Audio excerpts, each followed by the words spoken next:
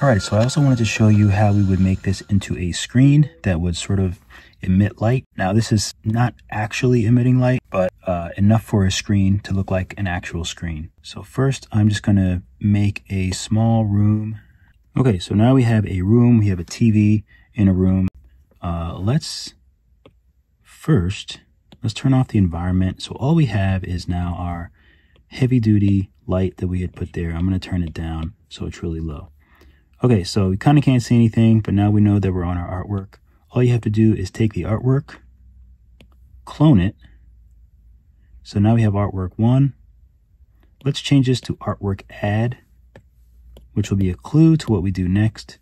So we take artwork add and we change it to additive in the materials tab. How did it get to blending? I'm so confused. So we'll turn it to additive, always unlit. And now we have the opacity, so we can make it lighter or darker. And now you have a screen. We can turn off all the lights. And the screen will still be illuminated. Put on post-process. Let's turn some lights up. So let's turn this light back on. We'll make it a little lower. We'll make the environment lower to something a little more natural. So something like this. And now you have something that you can make for a screen or anything else. You can see there's even a little reflection going on there. Maybe if I put the reflectance all the way up, and you can see the reflection. But unfortunately, it's not really emitting light. So if I was making this an actual room, I would just take I would add a light. I'd probably try a point light. Although point lights can get kind of annoying.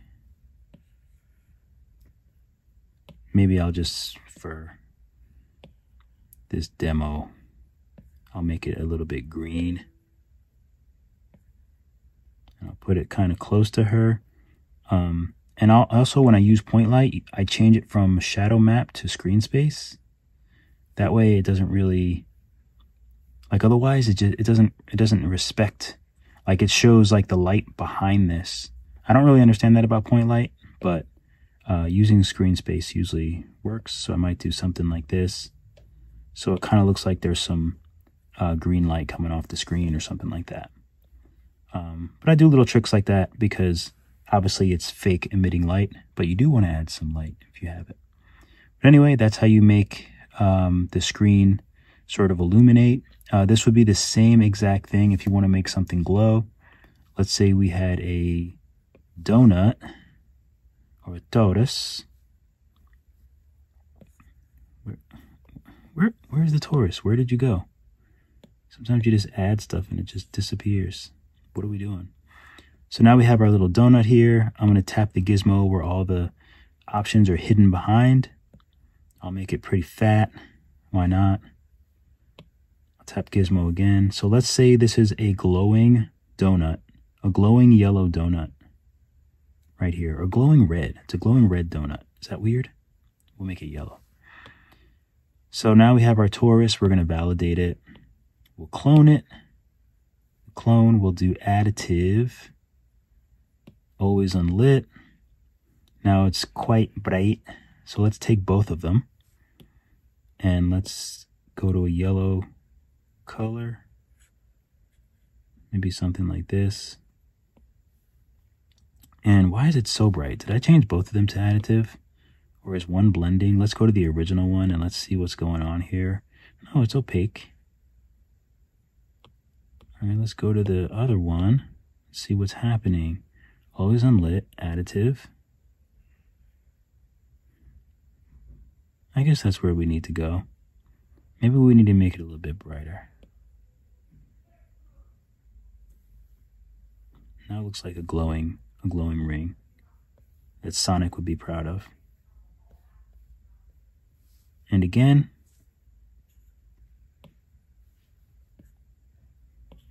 change this to yellow.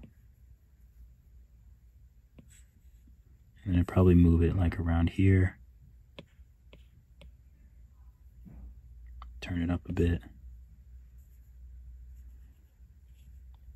And if that doesn't work, because see how point light is acting up? Shadow map is cool, but again, it doesn't really respect the shadows. So that kind of works, but it kind of looks weird too. But another trick that I might do is use a spotlight and just point it down from above. Turn snap off.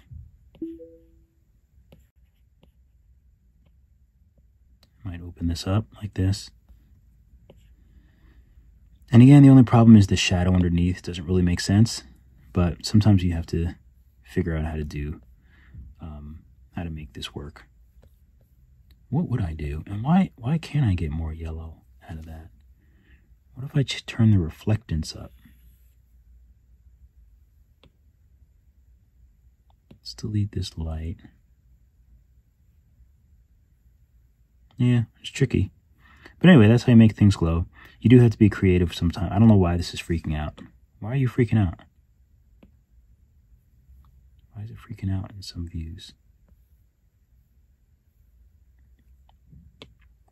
I don't know what's up with that. Very odd. Anyway, hope that was helpful. As you can see, you have to do some playing around and figuring little details out to make things work, but that's how it is. That's the world we live in.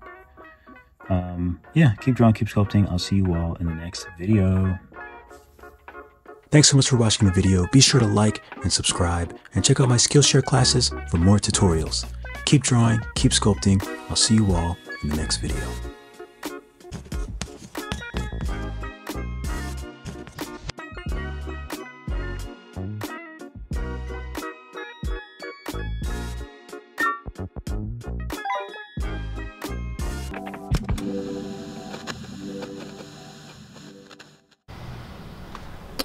Just trying out the new grip, seeing what it's all about.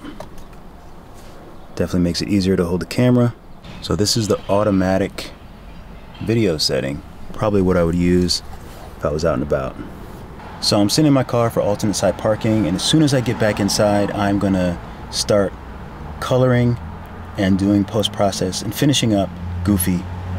But I have to sit here for another 10 minutes or so I'll be right with you.